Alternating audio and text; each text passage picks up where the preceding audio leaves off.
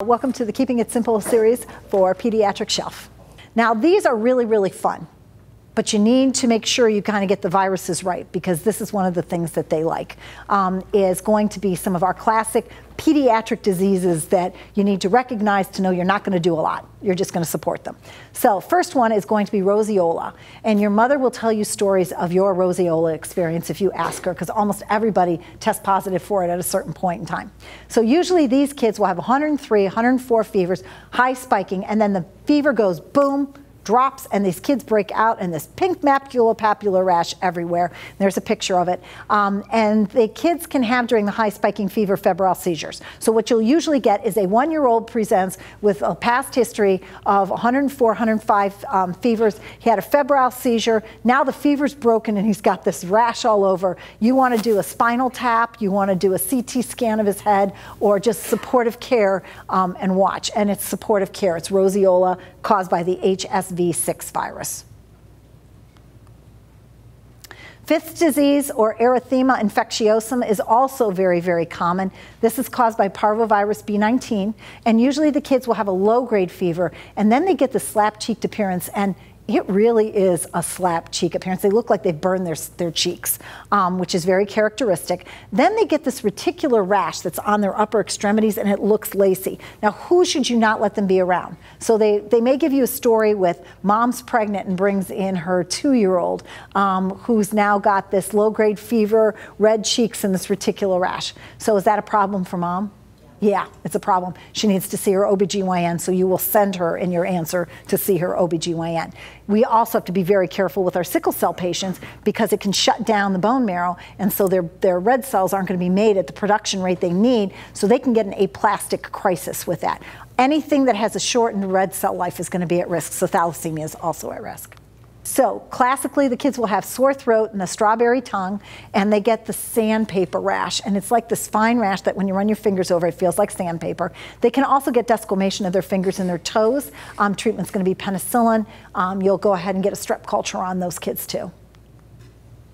Impetigo is very, very common, and it usually has these honey-colored crusted plaques, and usually it's going to be due to Staph aureus. If they have non-bullous impetigo, then what can they get? Not only can you get the renal post-strep glomerulonephritis from the throat, you can also get it from strep impetigo. So make sure if they give you a skin rash that was non-bullous impetigo looking, and then they show up with the Coca-Cola urine and the hypertension, that you also realize that the strep can come from impetigo of that type too. Topical mupirocin is what we use. It's just a topical little antibacterial type thing, and try and keep the kids from scratching at it, which is like really impossible. Measles, 3 C's. So measles is going to be cough, conjunctivitis, and coryza. Classic pathognomonic finding is going to be Koplik spots. So if they give you little white bumps on the buccal mucosa, that is going to be what they're trying to tell you, is the kid's got Koplik spots, and you have a diagnosis of measles. Treatment is supportive care, and vitamin A has been shown to make a difference in their eventual, to improve things. Mostly in areas where they're vitamin A deficient, I must admit. Hand, foot, and mouth disease. Does anybody need to know the 3 locations where the rash can occur? On the hands, in the feet, and on the mouth. And so the biggest thing is when they give you that, they are looking for Coxsackie virus A16 is the most common cause, but usually these kids have vesicles in their mouth, vesicles on their hands, and vesicles on the soles of their feet. Does anybody know what the complication can be from Coxsackie? What else can it cause? You can get myocarditis with that one. And so that's the biggest thing that they're usually looking for, is myocarditis is caused by the Coxsackie virus. Anybody miss the mumps on this child? This is a swollen parotid gland. Usually they show up with fever. We have not seen that much mumps because of the MMR. So usually this is not going to be that common of a disease. Complications are orchitis and sterility. And so that's the biggest reason. Although there have been a couple of communities that have reported problems with this with the lack of vaccinations. So if they give you an unvaccinated child, this is something that you should consider. Ear infections, I'm going to say a couple of things because these are usually the points they like. The best diagnostic test for Acute otitis media is insufflation, right? So what you've got to do is insufflation, limited mobility, the tympanic membrane with insufflation. That's supposed to be the best test to make the diagnosis. Redness doesn't count, pinkness doesn't count, reddy pinkness doesn't count. So it's going to be, if they give you that one side moves and the other side doesn't, that's going to be acute otitis media. The biggest question they usually ask is, what are you going to use to treat it? We have such a high strep pneumo rate of infection that if they tell you the kid goes to daycare, the kid's had one before, almost any kid, you'd go high dose now on the amoxicillin. So it's 80 to 90 milligrams per kilo per day, and that's to do the penicillin-resistant strep pneumo. And if they do not improve, like they come back to you, then switch to Augmentin. That's recommended second line. Otitis externa is going to be thick exudates that are in the ear canal. Usually they've got tenderness when they touch the tragus or when you move the ear gently. That's going to cause them pain. That's how you can distinguish otitis externa. Usually if you can get in to look at the eardrum, that's helpful. Sometimes it's very difficult. Topical ciprofloxacin is going to be what you're going to use to treat it, and a wick for severe inflammation. So if they say you can't see anything, a lot of people will use the wicks to go in there to start to open it up and to start to treat the infection with Cipro. Group A beta hemolytic strep, pharyngitis, sore throat, fever, absence of cough, and tender cervical lymph nodes. Rapid streps. That's going to be rapid strep antigen test is going to be what you're going to order. If it's positive, you're going to treat with penicillin. If it's negative, most people still send a culture, but most people do not treat. So if they say the rapid strep is negative, what are you going to do? It's supportive care pending culture results. If that, you know what I mean, usually they'll put supportive care pending culture results is usually what they'll have listed. This is one of the things that you can see in kids under 6 years of age or under 8 years of age. So you know how little kids always have lymph nodes everywhere? Like if you ever touch a kid's throat, you can always feel lymph nodes from, they just tend to have bigger lymphoid development. They also have bigger lymph nodes in the lymph nodes that are in front of their C-spine, in front of their cervical spine. So when they get an infection, it can actually extend and cause an infection that goes in the retropharyngeal space in addition to the throat. So what we will see classically is a muffled voice, a stiff neck, and the kids will lean forward. They can have a little bit of stridor, but they're drooling because look at how big that swelling is in front of that kid's neck. Usually that distance is going to only be half the width of the vertebral body. So look at how swollen that is pushing forward. That kid's going to have a lot of problems swelling. Now, how do you tell retropharyngeal abscess cellulitis from meningitis? Well, kids that have stiff necks that can kick you in the face, that have a negative Kernig's, Brzezinski's, are going to be retropharyngeal cellulitis or abscess. Kids that cannot do the kick or the bend, you have to be concerned about meningeal inflammation versus the retropharyngeal inflammation. Soft tissue lateral neck is usually really a quick test, and it'll show you exactly what you want to do for that. Never, ever, ever, ever send a kid that's got stridor, difficulty breathing to CT. So if they give you that choice, like they make the kids sound like they're having airway difficulties, always start with giving them oxygen, doing a portable film, don't let them leave the department, or keep them where you are. ENT consult and antibiotics are going to be what you're going to use for definitive treatment.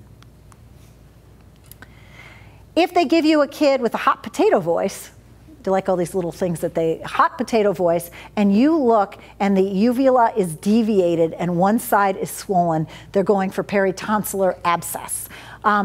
If the kid is little, which they usually aren't, they're usually going to give you 14, 15, 16, 17-year-old. The older kids, they actually do aspiration and incision and drainage, and we'll try to do them in the department under sedation, and then give them antibiotics. So those are going to be usually treated with a drainage of the infection and antibiotics. Croup is probably the most common thing you'll see. Usually, in contrast to strep, do kids with strep have a cough? No, they do not have a cough. Do kids with croup have a cough? Yes, they sound like barking seals. They've got a high-pitched, barky cough, and they do inspiratory stridor. Usually they show up at midnight to 4 a.m. because it's a nighttime disease. Don't ask me why, but they do. Fever, URI. So usually you're going to get a kid who shows up at 1 a.m. in the morning with, he had a runny nose earlier, now he's got stridor, he's got a barky cough, and he's got the stridor on inspiration. Most common cause, sometimes they're going to ask you what the bug is. It's parainfluenza. Clinical diagnosis, you don't need to do x-rays. So if they give you barky cough, stridor, you do not need to do x-rays. We can go on to treatment. So what would you use to treat them? If they're non-stridorous when you see them, just dexamethasone. Steroids work great. Give them 1 dose, 0.6 per kilo. And oral has been shown to work as well as a shot. So be nice to the kid and give them an oral dose and send them home. If they are stridorous at the time you see them and working to breathe, racemic epi is what they're looking for. And that will acutely cause the swelling in the back of their throats to go down and will acutely make them better. They also need their dose of steroids also. Epiglottitis has almost gone away. These kids usually show up in the tripod position. They're unimmunized. So usually they'll give you the story of either an Amish community or a community that is committed to non-vaccinating their kids. Then they'll give you the story of the kid leaning forward, sick appearing, drooling, no cough. Kids with epiglottitis do not cough because it's too dangerous for them to move. They usually hold themselves very still, have drooling, and have that tripod position. They never leave your sight. Any answer they give you should never involve them leaving you. So if you suspect epiglottitis, every choice is portable. They come to me or I take them to the OR. So you just do not leave the patient. If you get a portable x-ray, it will show the thumbprint sign, and you can see on that x-ray right below the jaw where the epiglottis has that thumbs up sign. Do not leave the patient, go to the OR and intubate them. Kids die from asphyxia from epiglottitis because what used to happen is it used to swell up and occlude the airway. They died from asphyxia. So if they get intubated, they usually get 24 hours of antibiotics, they pull the tube and the kids are fine and go home. So it's very important that these kids are managed very carefully in that first phase. Bronchiolitis is going to be what we see with coughing kids, and usually these kids have cold symptoms. RSV is the most common cause of bronchiolitis, and they like RSV is bronchiolitis, croup is parainfluenza. So croup is parainfluenza, RSV is bronchiolitis. Treatment is supportive care. No one wants you to do anything anymore. So if it's a 7-month-old with a runny nose who now is wheezing and he's comfortable and has an okay O2 sat 98% and he's drinking well, your job is to do nothing except supportive care. So don't try anything, don't give him albuterol or steroids, just supportive care. Whooping cough. You will get a case of whooping cough because the government is very concerned about how many cases of whooping cough there are. And so the boards kind of reflect what we're worried about. So these kids can either be unimmunized or kids that have not had a full set of vaccination or older kids with a chronic cough. So usually they'll have, if they give you the classic story, which they usually do, it's a baby who's having terrible, terrible coughing spells and they go cough, cough, cough, cough, cough, cough, cough, cough, cough, cough, whoop. And they whoop. Usually they turn blue during those whooping spells. They stop breathing. And some of them will vomit right afterwards. It is caused by Bordetella pertussis, and the treatment is erythromycin or azithromycin. If they're younger, we don't use the azithromycin because of pyloric stenosis concern. So usually if they're under 2 months, we just stick with the erythromycin. UTI. Don't ever, ever, ever choose bag urinalysis for any choice on any pediatric shelf exam. Do you think those are a little contaminated if you put a bag on a kid who's not potty trained? Yeah, you can grow 50 to 60 different kinds of bacteria very easily. So no bag urines ever. If you are concerned in a non-potty trained kid and they want to know what the diagnostic procedure of choice is, it's suprapubic or it's a cath. So that's how you're going to get your urine. Clean catch only if they're potty trained. If they're potty trained and are able to do that, then you can have the mom clean them up and do a clean catch urine. They all get urines and cultures. So don't pick just urinalysis. We want to know what bug they grow and what it's sensitive to in pediatrics. The reason we're identifying those is kids can have reflux. So they can have the reflux, so the bladder can fill up and then it can reflux back up into the kidneys. And we don't want them to get chronic kidney damage. So if we see a kid that has a first-time urinary tract infection, what 2 tests are we going to do? Renal ultrasound and a VCUG. And then we'll identify kidneys are normal. Do they have any reflux? Do we need to put them on prophylactic antibiotics? If they have a urinary tract infection, they will not ask you what antibiotic to use because pediatricians can't decide.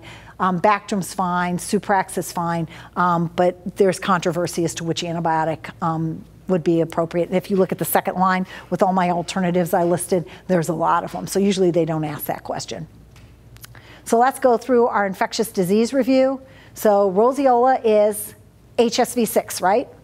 High spiking fever, fever breaks, and they break out in this rash all over their body. And sometimes they've had a febrile seizure with that high spiking fever.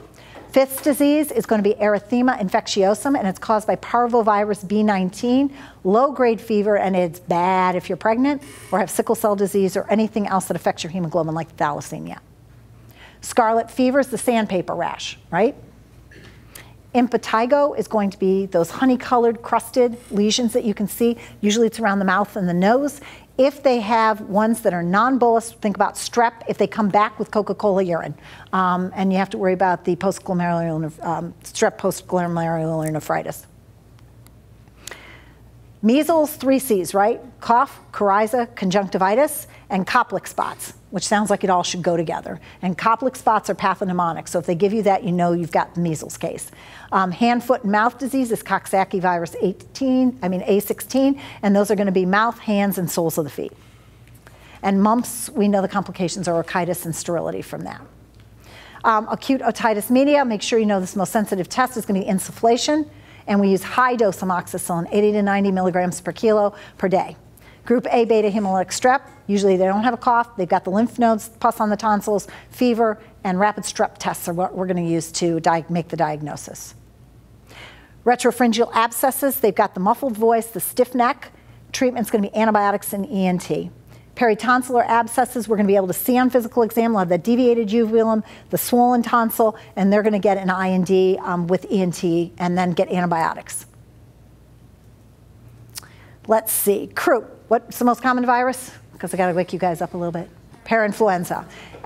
X-ray shows a steeple sign that's narrowing from below the levels so that you can see that. That's what causes the stridor. What's our first treatment if they're acutely in distress? Racemic epi. What's the thing that makes it not come back? Lets everybody go to work the next morning? Dexamethasone and get a good night's sleep the next night? Dexamethasone. Epiglottitis, unimmunized, right? And usually what position do they assume? Tripod, drooling, and never, ever, ever leave a patient with epiglottitis. Last one is bacterial meningitis. This is going to be unusual now, but do not ignore it. So if they give you a case with a kid that's not full on their immunizations or unimmunized and has a headache and stiff neck and has a positive Kernig's where they pull up with their neck when you kick their leg, or Brzezinski's where you bend the knee and they're pulling up, so they've got spinal irritation, they need a spinal tap. If they give you any unstable vital signs at all, you may start antibiotics without the LP. Always remember, you don't need to do the LP if the kid's unstable. If the kid's stable, then you can do the LP, but usually they don't ask you that. Most common is going to be strep pneumo. If they're under 4 weeks of age, what's going to be the most common bugs? E. coli, Group E strep, and listeria. So we're going to cover for those. Over that age group, over 3 months, we're going to worry about strep pneumo, and this is important. The resistance rate is now so high with the strep pneumo that if you actually think the kid has strep pneumo meningitis, it is not just ceftriaxone, it's vancomycin and ceftriaxone. So you need to use the combination because the vancomycin covers the resistant bugs. That will bring us to the end of the section.